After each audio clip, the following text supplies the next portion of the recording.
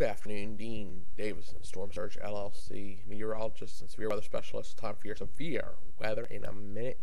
We're going to take a look at what we're going to have today. And in today's forecast map for severe weather, you can see Missouri down through Arkansas is your main threat area. Central Missouri down through northwestern, Arkansas would be your best threat of tornadoes, but that tornado threat goes all the way down to the Gulf Coast.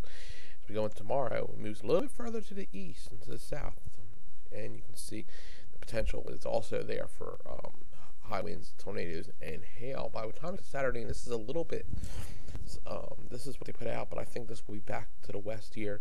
The timing of the models are a little different. The severe weather threat will mainly be along the coastline, but I think it'll be back here also in Roanoke, possibly up to southern New Jersey where this green area is.